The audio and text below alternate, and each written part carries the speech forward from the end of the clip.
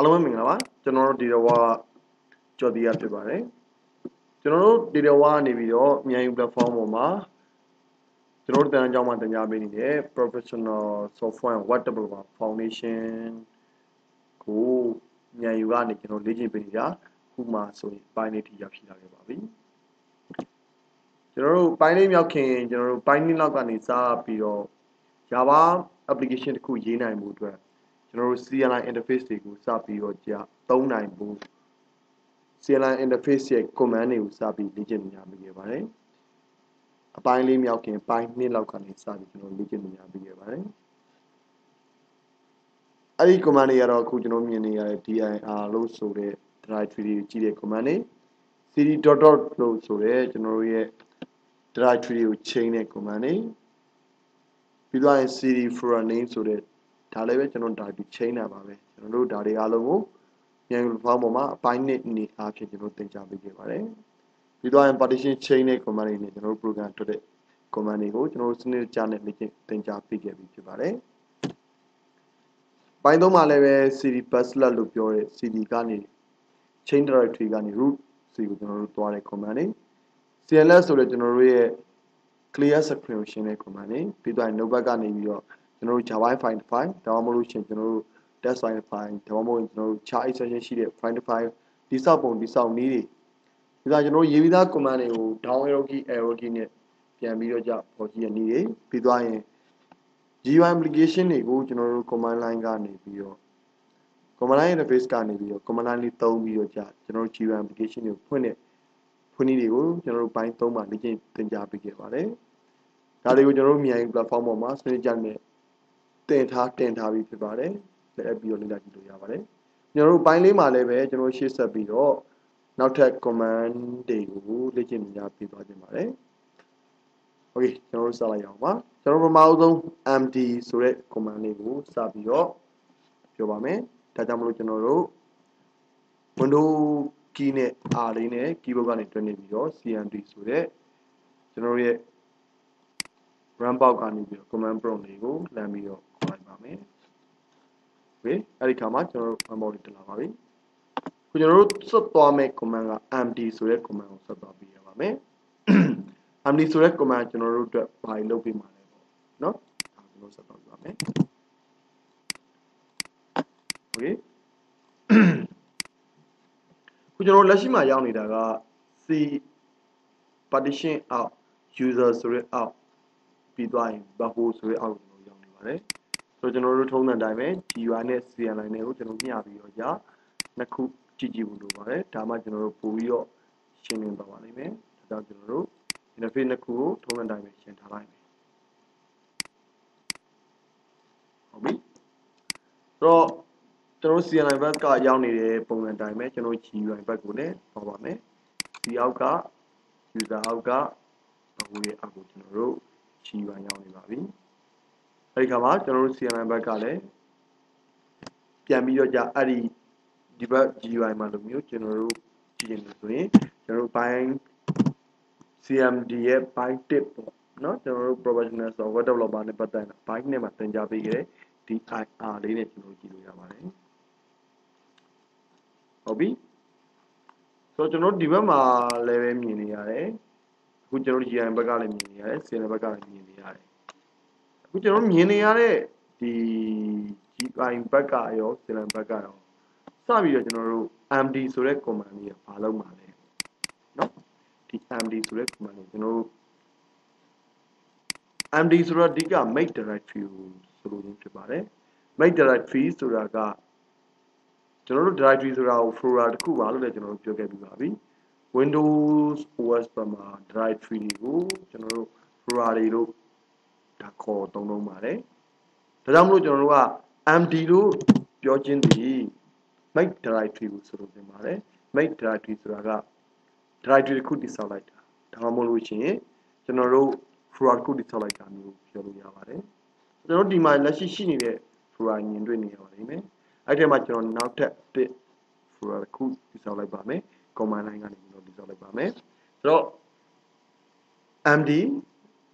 ကျွန်တော်ကနေပြီးတော့ကြာနာမည်တစ်ခုပေးလိုက်ပါမယ် my folder my fluor ဆိုပြီးတော့ကျွန်တော် fluor တစ်ခု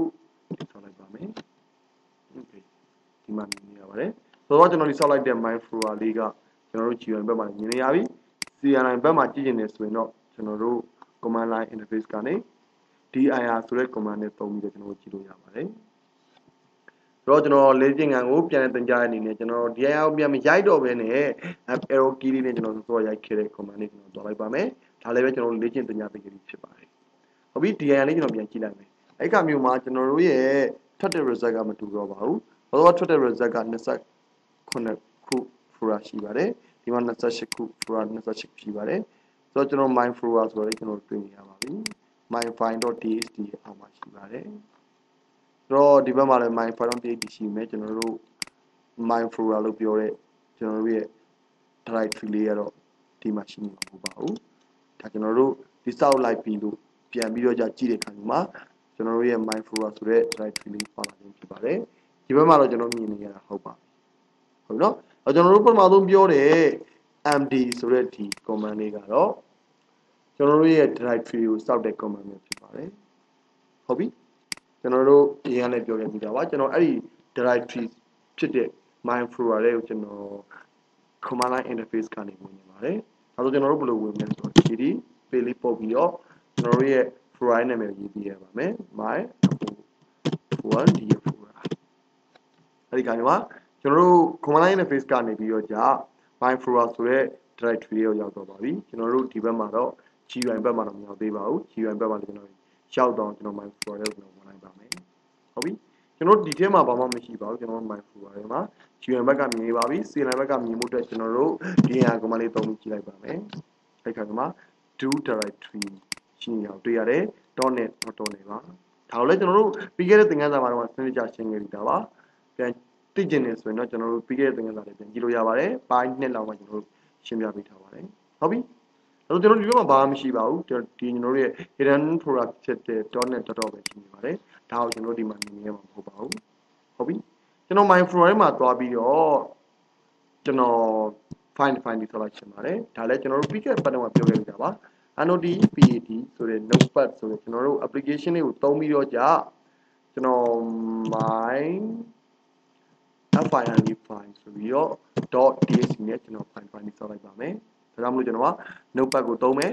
ကျွန်တော်တို့ရဲ့ data tree ထဲမှာ notepad ကိုသုံးမယ် my file.txt ဆိုပြီးတော့ကျွန်တော် enter ခေါ်လိုက်ပါတယ်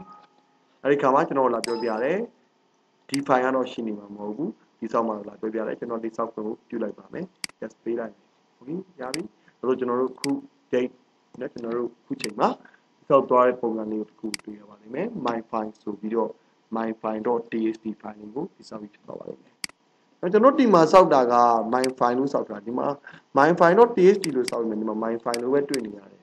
အဲ့ဒါလည်းကျွန်တော်တို့ window ကနေပြီးတော့ကျွန်တော်တို့ရဲ့ file တွေကိုမလိုအပ်ဖဲနဲ့ file ရဲ့ extension တွေကိုမဖော်ပြခြင်းလို့ခေါ်ထားခြင်းဖြစ်ပါတယ်ကြည့်နေဆိုရင်တော့ကျွန်တော် organize ကနေပြီးတော့ run sub option ကိုသွားပါမယ် sub option ကနေ view ကိုသွားပါမယ် view ကနေပြီးတော့ hide extension for unknown file type ဆိုတဲ့ဟာလေးကိုတော့ tagging ကိုပြန် off လုပ်ပေးရပါမယ် hide တာကိုကျွန်တော်တို့ hide တော့ဆိုတဲ့ပုံစံတိုင်းပဲ tagging off တဲ့အခါမှာ hide တော့ဖြစ်သွားမယ်ပြီးရင် apply လုပ်မယ်အဲဒီအခါမှာကျွန်တော်တို့တွေ့ရပါလိမ့်မယ်ကျွန်တော်တို့စောစောပြောခဲ့တယ်ကျွန်တော်တို့ရဲ့ myfile.txt ဆိုတဲ့ file နာမည်ရော file extension ကိုတိကျလာပြီးတော့ပေါ်ပြတာတွေ့ရပါလိမ့်မယ်ဟုတ်ပြီအဲ့တော့ကျွန်တော်တို့သိပြီလောလောဆယ်တော့မပေါ်ပြတော့ဘူး apply ပြန်လုပ်ပါမယ်ပြန်ပျောက်သွားတာတွေ့ရပါလိမ့်မယ်ဒီတော့ပျောက်သွားတာမဟုတ်ပါဘူးမပေါ်ပြခြင်းပဲဖြစ်ပါတယ်ဟုတ်ပြီဟိုကျွန်တော်နောက်ထပ်ဒုတိယ command သွားကြည့်အောင်ပထမ command တော့သိပြီပထမ command ကကျွန်တော်တို့လက်ရှိဒီ my fluor လေးကိုကျွန်တော်တို့ဒီဆောက်လိုက်ခြင်းပဲဖြစ်ပါတယ် my fluor ထဲမှာကျွန်တော်ပြီးခဲ့တဲ့ဘက်ကတင်ပြပေးခဲ့တဲ့ notepad application ကိုအသုံးပြုပြီးတော့ကျွန်တော်တို့ my file.txt ဆိုတဲ့ file တစ် file ကိုဆောက်လိုက်ခြင်းဖြစ်ပါတယ်ကျွန်တော်တို့ file ဆောက်ကြည့်မယ် my file.txt ကိုပဲ my file.java ဆိုတဲ့ file လေး file ကိုတည်ဆောက်လိုက်ပါမယ်ဒါနောက်ပိုင်းကျရင်ပြီးလာပါလိမ့်မယ်အဲ့ my file.java ဆိုတဲ့ file လေးနဲ့ကျွန်တော်တို့က Java file ကိုဆောက်လိုက်ခြင်းတည်ဆောက်လို့ရပါတယ်နော်။ဒီကျွန်တော်အနာခေါ်လိုက်မယ်ကျွန်တော်လာပြောပြတယ်။စောင်းပါလား yes ပေးလိုက်မယ်ကျွန်တော်ပြန်ပိတ်ကြည့်မယ်။နောက်ွယ်မှာတော့ကျွန်တော်တို့ my file ဆိုတဲ့ file နဲ့ file ဖြစ်သွားပါပြီသူက test document မှာသူကတော့ကျွန်တော်တို့ Java file တစ် file ပဲဖြစ်ပါတယ်ဟုတ်ပြီအဲ့တော့ကျွန်တော်နောက်ထပ် command ကိုသွားကြည့်အောင်နောက်ထပ် command က type ဆိုတဲ့ command ဖြစ်ပါတယ်ဆို type ဆိုတဲ့ command ကဘာလုပ်မှာလဲ type ဆိုတဲ့ command ကကျွန်တော်တို့ file ထဲမှာဘာတွေများ type ရိုက်ထားလဲဆိုတာကိုကျွန်တော်တို့ကြည့်ကျင်သိကျင်နေဆိုရင်အဲ့ type ဆိုတဲ့ command နဲ့ကျွန်တော်တို့ကြည့်လို့သိလို့ရပါတယ်ကျွန်တော်သွားပြီးတော့အဲ့ my file လေးကိုကျွန်တော်ဖွင့်ပြီးတော့ my file ထဲမှာကျွန်တော်ဒီကြလေး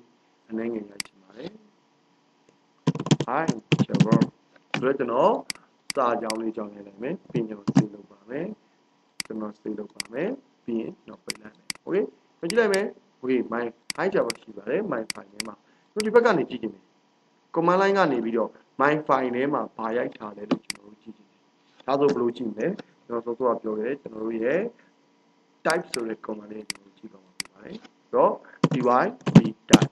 ဟုတ်ပြီကျွန်တော်တို့ကြည့်ချင်တဲ့ file က my file file ဟုတ်ပြီကျွန်တော်နောက်ကနေ extension မထည့်ဘဲကျွန်တော်ကြည့်ပါမယ်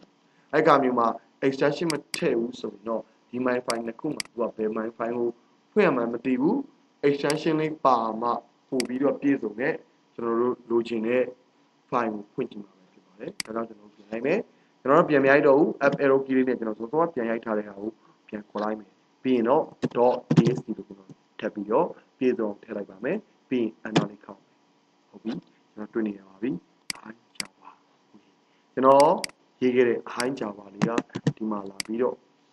ပေါ်နေပါတယ်တော့ copy လုပ်လိုက်မယ်ပြီးတော့ exclamation mark ပြီးရင်ကျွန်တော် save လိုက်မယ်ကျွန်တော်ပြန်ပြီးတော့ကြည့်ပါမယ် up arrow key လေးနှိပ်လိုက်တယ်ပြီး enter ခေါက် okay ဒီမှာတော့တော်တစ်ကြောင်းလေးရိုက်ထားတယ်ပေါ့ခုတော့ကျွန်တော်၄၅ချောင်းစာကျွန်တော်တို့ရိုက်ကြည့်လို့ကြောင့်ကျွန်တော်သိတာဖြစ်ပါတယ်ဒါကြောင့်မလို့ကိုယ့်ရဲ့ file ထဲမှာရှိထားတဲ့စာကြောင်းတွေကဘာတွေရိုက်ထားလဲဆိုတော့ကျွန်တော်သိကြမယ်ဆိုလို့ရှိရင်တော့ type ဆိုတဲ့ကျွန်တော်တို့ command လေးသုံးပြီးတော့ ms store လို့ပြောတဲ့ command prompt CLI interface ကနေကြည့်လိုက်ခြင်းပဲဖြစ်ပါတယ်ဟုတ်ပြီဆိုတော့ကျွန်တော်အပေါ်က my file.java လေးကိုကြည့်ပါမယ် my file.java ဟုတ်ပြီအဲ့ဒီမှာဘာတွေ့ရလဲဆိုတော့ကျွန်တော်တို့ my file.java မှာဘာ data မှကျွန်တော်တို့မထည့်ထားသေးပါဘူးခုချိန်မှာကျွန်တော်သူ့ကိုဖွင့်ကြည့်မယ်ဆိုရင်တော့ဘာလေးလေးထောက်ပြီးတော့ပဲကျွန်တော် edit လုပ်ကြည့်ရပါလိမ့်မယ်အဲ့လိုမဟုတ်ရင်တော့ကျွန်တော်မှရှိရဲ့ Java ကိုရေးလို့ရတဲ့နောက်ပိုင်းမှာကျွန်တော်သင်ပေးပါမယ်ဒီ IntelliJ ဆိုတဲ့ကျွန်တော်တို့ရဲ့ application ကနေကျွန်တော်ရဲ့ file ဖွင့်သွားနိုင်ပါတယ်ဒါကြောင့်မလို့ကျွန်တော်ကဘာလေးထောက်ပြီးတော့ edit နဲ့ကျွန်တော်တို့ file ထဲမှာရှိအောင်ပြန်ကြည့်မှာဖြစ်ပါတယ်ဟိုဒါလည်းကျွန်တော်တို့ပြီးခဲ့တဲ့ဘက်ကပြောပြီးသားပါနော်ဆိုတော့ကျွန်တော်ပြည့်စုံအောင်ဒါကျွန်တော်တို့ပေါ်ပြပြီးဆက်ပြီးတော့ကြောင်းလေးဆက်ပြီးတော့ပေါ်ပြပေးနေခြင်းဖြစ်ပါတယ်ဟုတ်ပြီဒါဆိုကျွန်တော်တို့နောက်ထပ် command တစ်ခုကိုသွားကြည့်ရအောင်ပါနောက်ထပ် command တစ်ခုကတော့ der ဆိုတဲ့ကျွန်တော်တို့ file တွေကိုဖြတ်တဲ့ command ပဲဖြစ်ပါတယ်ဒါပေမဲ့ der ဆိုတဲ့ command ရဲ့နောက်မှာကျွန်တော်ထည့်ပေးထားလေးရှိပါတယ် star.star ဆိုတဲ့ command တစ်ခုရှိတယ်del star.txt ဆိုတဲ့ command တစ်ခုရှိတယ် del file name.extension ဆိုတဲ့ကျွန်တော်တို့ဖြတ်ပုံဖြတ်နည်း၃မျိုးရှိပါတယ် file ဖြတ်ပုံဖြတ်နည်း၃မျိုးပါဟုတ်ပြီဆိုတော့ကျွန်တော်တို့စပြီးတော့စမ်းသပ်ကြည့်အောင်ပါ del star.star ဒီကျွန်တော်တို့ file တွေကိုဖြတ်သွားမယ်ဆိုတာကိုစပြီးတော့ကျွန်တော်တို့ကြည့်ကြည့်အောင်ပါအဲဒါကြောင့်ကျွန်တော်တို့ command line interface မှာသွားပြီးတော့ del star.star လို့ပြန်ပြီးတော့ပါမယ်ဆို star.star ဆိုတော့ဘာပြောချင်တာလဲလို့ဆိုတော့ star ဆိုတာကကျွန်တော်တို့ file တွေအားလုံးကိုရွေးလိုက်ခြင်းဖြစ်ပါတယ်ရှေ့ကတော့ file name ပေါ့နောက်ကတော့ extension ပေါ့ဒါတော့ပြောချင်တာက file name ကျွန်တော်တို့ star ဆိုတာကကျွန်တော်တို့ရဲ့ programming လောကမှာသင်္ကေတဘာလို့သင်္ကေတလဲဆိုတော့ universal selector လို့ခေါ်ပါတယ်အားလုံးကို select မှတ်လိုက်တဲ့သဘောတရားမျိုးလေးပါ universal selector လို့ကျွန်တော်တို့ခေါ်ပါတယ်ဆို star ဆိုတဲ့ data တွေပဲဒီ file name တွေအားလုံးကိုရွေးလိုက်ခြင်းဖြစ်ပါတယ် .star ဆိုတဲ့ data တွေပဲဒီ extension တွေအကုန်လုံးလို့ပြောလိုက်ခြင်းဖြစ်ပါတယ် file တွေအကုန်လုံး extension တွေအကုန်လုံးဖြတ်ချက်လိုက်မယ်လို့ပြောဆိုလိုက်ခြင်းရေးသားလိုက်ခြင်းပဲဖြစ်ပါတယ်ဆိုတော့ကျွန်တော်တို့ဒီမှာ my file.java ဆိုတဲ့ file တစ် file ရှိတယ် my file.txt ဆိုတဲ့ file တစ် file ရှိတယ် ကျွန်တော်တို့ကအခုအဲ့ဒီ file လေးနှစ် file စလုံးကို dl star.star ဆိုတာရင်းနဲ့ဖြစ်မှာပါရှေ့က star က file name ကိုဆိုလိုချင်ပါတယ်နောက်က star ကတော့ extension ကိုဆိုလိုချင်ဖြစ်ပါတယ်ဟုတ်ပြီဆိုတော့ကျွန်တော်ဒါလေးမရခင်မှာကျွန်တော်နောက်ထပ် file တစ် file လောက်သွားပြီးထပ်ပြီးတော့မတူညီတဲ့တစ်ခုခုနဲ့ကျွန်တော်ဆောက်လိုက်ချင်ပါတယ်ဆိုတော့ကျွန်တော်နာမည်သိချပေးလိုက်မယ် my file.ja my file.ja ကျွန်တော်နောက်တစ် file ဆောက်လိုက်ပါမယ်ဟုတ်ပြီ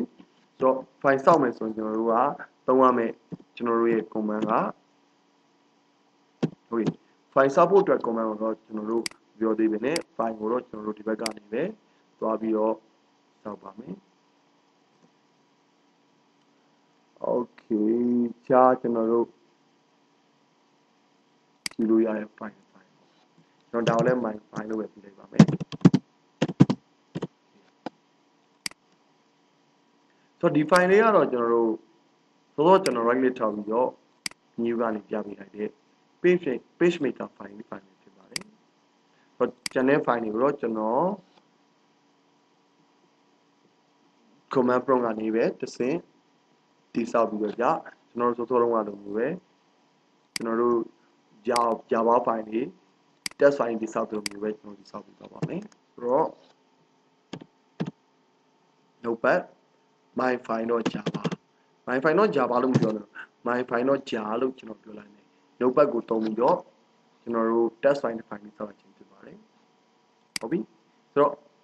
notepad my file.jar ဆိုပြီးတော့ကျွန်တော် jar file လေးတစ် file တိဆောက်လိုက်ပါမယ်ကျွန်တော်လာပြောပြတယ်ဒါမရှိဘူးတိဆောက်မှာလားကျွန်တော် yes ပြလိုက်မယ် okay အဲ့ခါမှာ my file.jar ဆိုတဲ့ file တစ် file ဆောက်ပါပြီဆိုတော့ကျွန်တော်တို့ရဲ့ file တွေကတော့နာမည်ကတော့တူနေတယ် extension တွေကတော့တူကြဒါ jar file ဒါ java file ဒါ page maker file ဒါ test file ဟုတ်ပြီဒါဆိုကျွန်တော်နောက်တစ်ခုမတူညီတဲ့ file နာမည်လေးတစ်ခုနဲ့ကျွန်တော်ပြလိုက်မယ် my file ပြီးတော့ကျွန်တော်က while your file ဆိုပြီးတော့ကျွန်တော် file ဆောက်လိုက်ပါမယ်ထပ်ပြီးတော့ okay ကျွန်တော်လာမေးတယ် test ပေးလိုက်မယ်ဆိုတော့ဟုတ်ပြီနော် your file.jar ဆိုတော့ကျွန်တော်ကသောဟာလေးပြန်ပြောချင်ပါတယ် del star.star ဒီရှေ့က star လေးက file တွေအားလုံးကိုရည်ရွယ်ခြင်းပါတယ် file name တွေအားလုံးကိုရည်ရွယ်ခြင်းပါတယ် my file တွေကိုရော your file တွေရောပါ .star ဆိုတဲ့ data တွေကတော့ jar file တွေရော .txt file တွေရောကျွန်တော်တို့ရဲ့ page maker လို့ပြောတဲ့ file extension page maker extension .pmd ဆိုတဲ့ file တွေရော .java ဆိုတဲ့ file တွေရောဒီပိုင်း .jar ဆိုတဲ့ file တွေရောအားလုံးကိုဖြတ်မယ်လို့ဆိုလိုခြင်းဖြစ်ပါတယ်ကျွန်တော်တို့အနာခေါက်ကြည့်အောင်ပါဟုတ်ပြီအနာခေါက်တဲ့ခါမှာကျွန်တော်တို့လာပြောပြတယ် I'm sure ဖြတ်မှာတေးကြလားလို့လာပြီးတော့ကျွန်တော်တို့စောစောက DL ကို confirm လုပ်ခြင်းဖြစ်ပါတယ် yes or no ဒါကကျွန်တော်တို့နောက်ပိုင်းမှာ Java နဲ့ရေးသားမဲ့ console application လေးနဲ့တာတာဖြစ်ပါတယ် command line လေးနဲ့ကျွန်တော်တို့ make လုပ်ရမယ် command line နဲ့ကျွန်တော်တို့သုံးပြီးတော့ကျွန်တော်တို့ရဲ့ Java application ကိုတည်ဆောက်မှာဖြစ်ပါတယ်ကျွန်တော်ရဲ့ဒီ command line interface ကိုရင်းနှီးအောင်လို့ကျွန်တော် command line ကိုအဓိကသင်ကြားနေရခြင်းအဓိကအကြောင်းရင်းကလည်း Java file တစ် file ကိုကျွန်တော်တို့ command line interface ကနေပြီးတော့သုံးချတတ်ဖို့ပဲဖြစ်ပါတယ်ညာဟုတ်ပြီဆိုတော့ကျွန်တော်တို့လာမင်းနေပြီ are you sure သိကြလား yes or no ကျွန်တော်လာတောင်းတယ်အဲ့ကောင်ကကျွန်တော်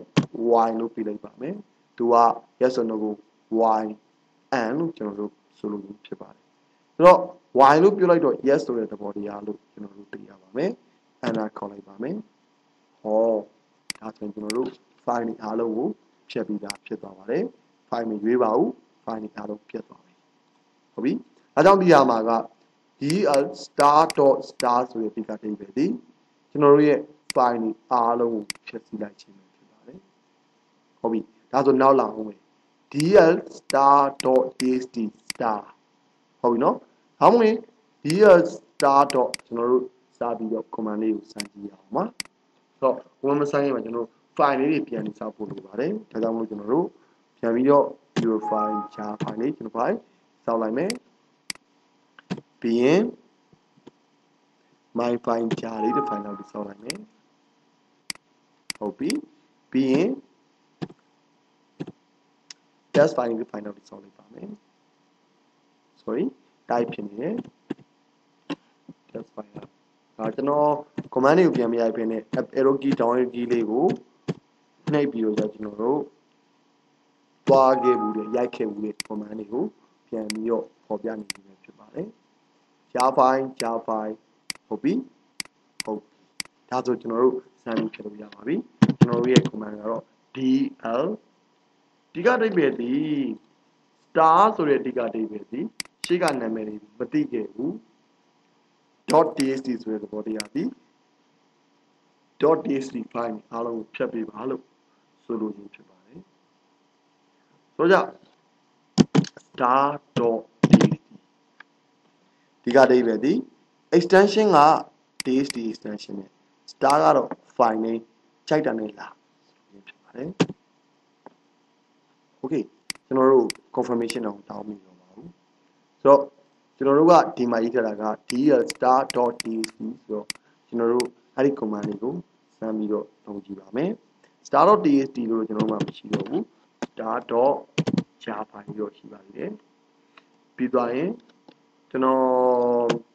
ဒီဟာလေးကိုမစမ်းခင်မှာ file လေး file ပြန်ထည့်လိုက်ပါမယ်notepad ကိုသုံးပြီးတော့ test file တစ် file ကျွန်တော်ထည့်လိုက်မယ်ဟုတ်ပြီဆိုတော့ကျွန်တော်တို့ကဖြတ်မယ် dl star dot တော့ကကျွန်တော်တို့ဒီမှာပြောခဲ့တဲ့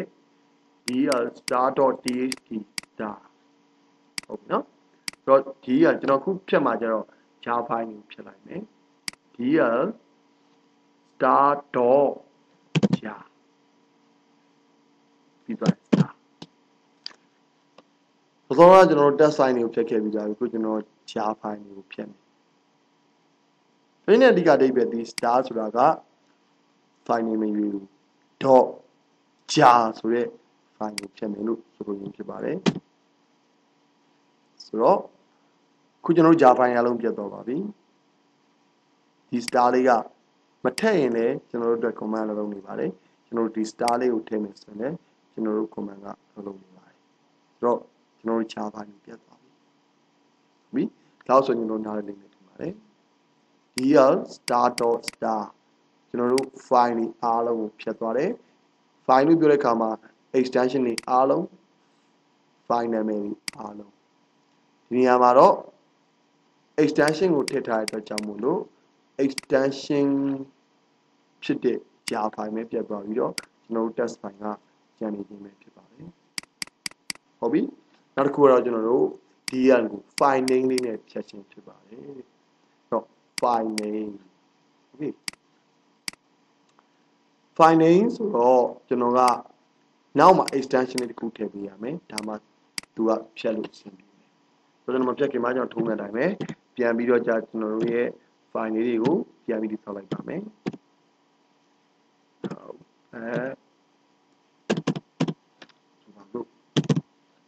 image ပေးပြီးတော့ image file ဆောက်လိုက်တယ် image ဟုတ်ပြီ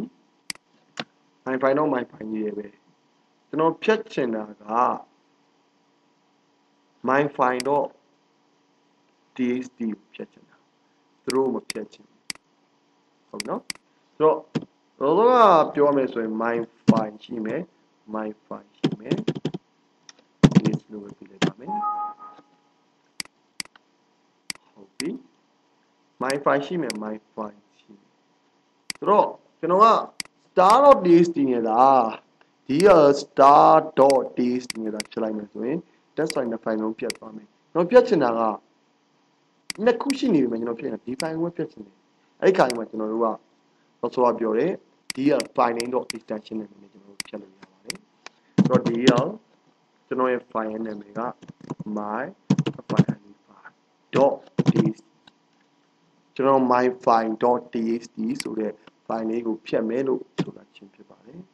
အဲ့ခါမှာကျွန်တော်တို့ရဲ့ myFile.txt ဆိုတဲ့ file လေးဖြစ်ပါတယ်ဟုတ်ပြီဒါဆိုကျွန်တော်တို့နားလည်လိမ့်မယ်ထင်ပါတယ်ကျွန်တော်ထည့်လိုက်တဲ့ myFile.txt ဆိုပြတ်သွားပြီ myfiles.txt ဆိုတွေကတော့ရှိနေပါပြီ။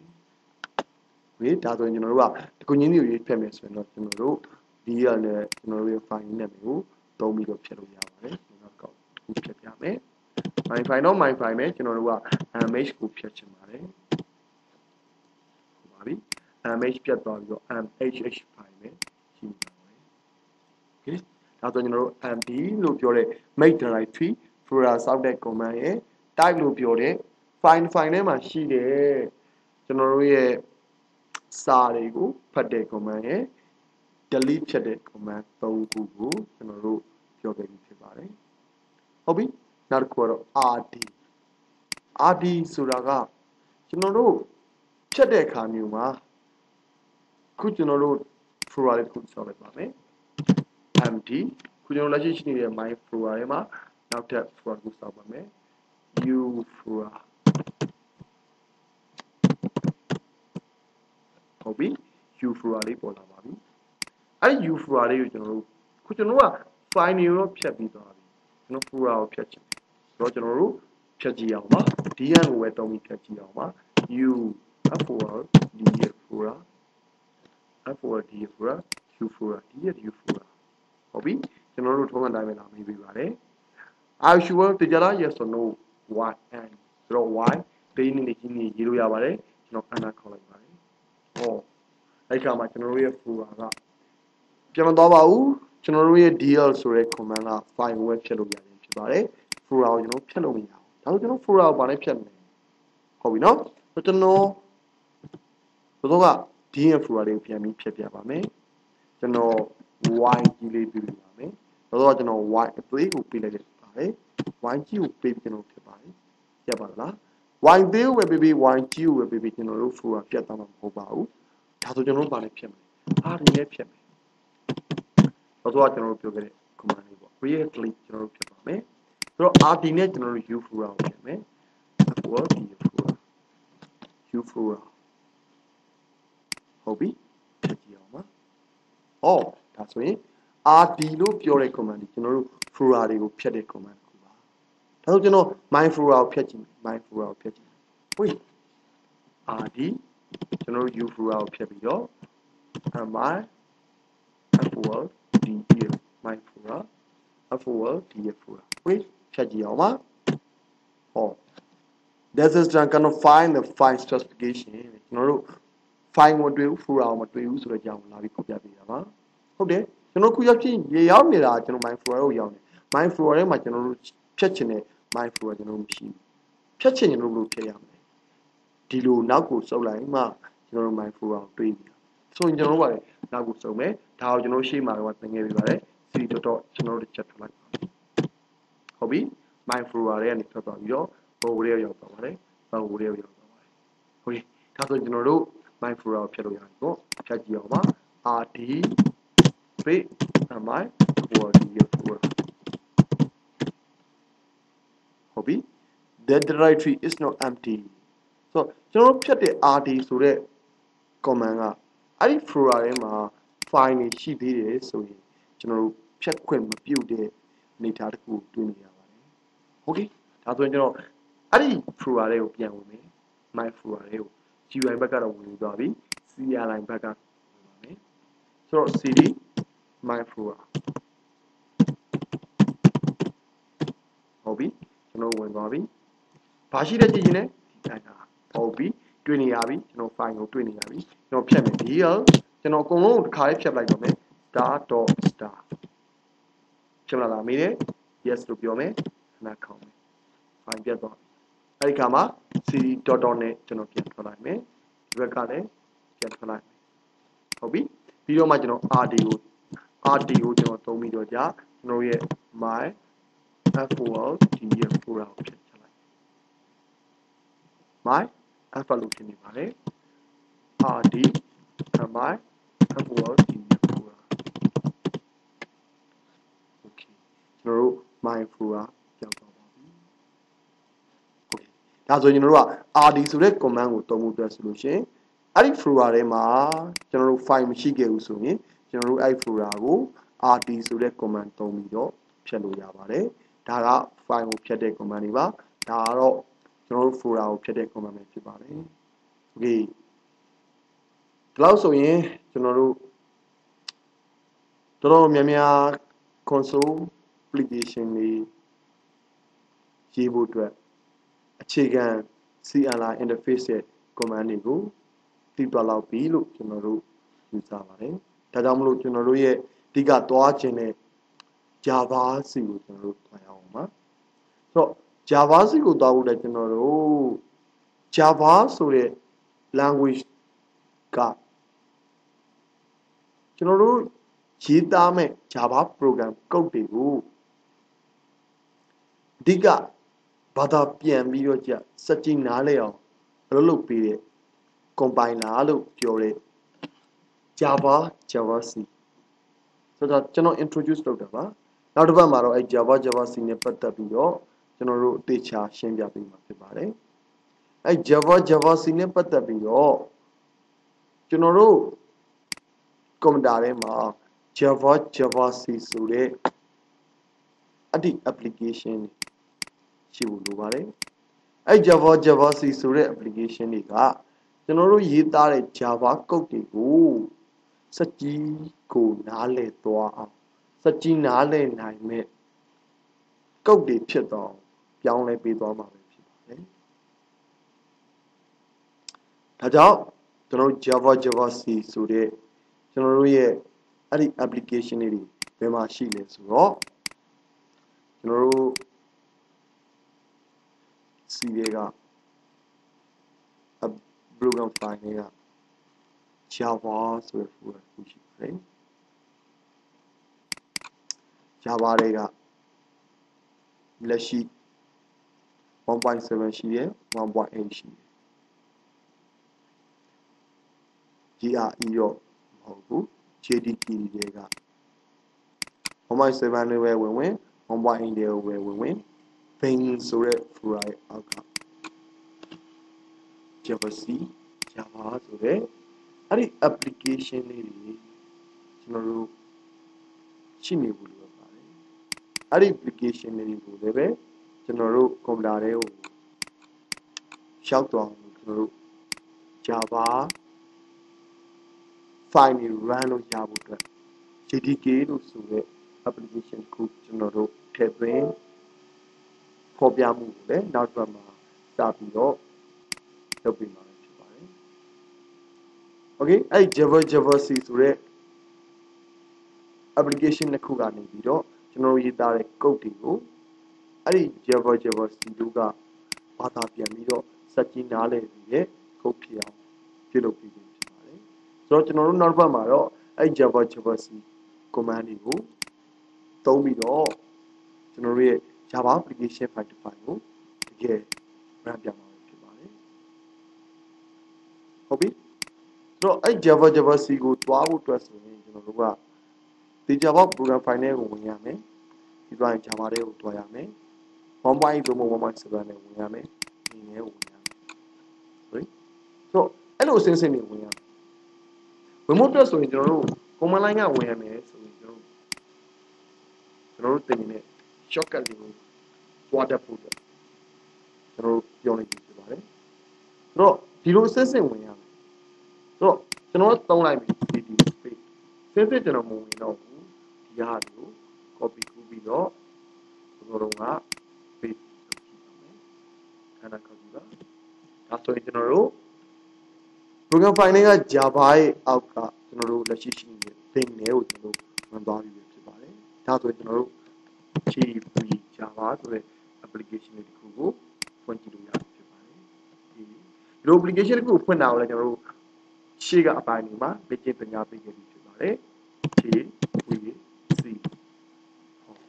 ပါပြီဆိုတော့ဒီနှစ်ခုကကျွန်တော်တို့ရဲ့ Java ရေးသားမဲ့ program code တွေအတွက်စက်ကြီးနားလည်တော့အဓိကလုပ်ပေးမယ့် program တစ်ခုပဲဖြစ်ပါတယ်ဆိုတော့ကျွန်တော် shortcut လေးနဲ့ဒီကနေပြီးတော့ copy ကူးပြီးတော့ကျွန်တော်တို့လိုချင်တဲ့ command ကိုဝင်သွားခြင်းဖြစ်ပါတယ်ဟုတ်ပြီဒီလိုမသုံးချင်ဘူးဆိုရင် keyboard ကနေပြီးတော့ control ရဲ့ရှေ့ကိုနှိပ်ပါပြီးတော့ right click ထောက်ပြီးတော့ command ဝင်လို့ here နဲ့ကျွန်တော်တို့ဖွင့်ခြင်းနဲ့ပဲကျွန်တော်တို့ရရှိ share နေရအောင်တန်းပြီးတော့ကျွန်တော်တို့ရဲ့ command ဆုံးကရောက်သွားပါလိမ့်မယ်ဟုတ်ပြီဒါလေးကိုတော့ကျွန်တော်တို့နောက်မှာအကျယ်တပွင့်ရှင်းပြပြသွားမှာဖြစ်ပါတယ်ဆိုတော့အဓိကကျွန်တော်တို့သိစေချင်တာက command prompt တွေကိုသောတော်ကကျွန်တော်တို့အစင်းစင်ဝင်နေထွက်တယ် cd.cdd နဲ့သွားနေရနိုင်သလိုကျွန်တော်တို့သွားနေတဲ့နေရာရောက်လို့ရှိရင်ဒီမှာ right click ထောက်ရင်ဘာမှမပေါ်ပါဘူးပုံမှန်ထောက်ရင်တော့ right click ထောက်ရင်ဘာမှမပေါ်ပါဘူးဒါပေမဲ့ keyboard ကနေပြီး control ရဲ့ရှေ့ကိုနှိပ်ပြီးတော့ right click ထောက်မယ်ဆိုရင်တော့ဒီ command window ကြီးရလေးတက်လာနိုင်မယ် okay နဲ့ကြည့်လိုက်ပါအဲ့ဒီခါမှာကျွန်တော်တို့လိုချင်တဲ့ user အောက်ကဒီလိုမျိုး application တစ်ခုကိုရောက်သွားမှာပဲဖြစ်ပါတယ်ဟုတ်ကဲ့ကျေးဇူးတင်ပါတယ်ခင်ဗျာနောက်တစ်ပတ်မှာတော့ကျွန်တော်တို့ခုပြောခဲ့တာတွေအားလုံးကို basic ကိုဆက်လက်ဖော်ပြပေးသွားမှာဖြစ်ပါတယ်ကျေးဇူးတင်ပါတယ်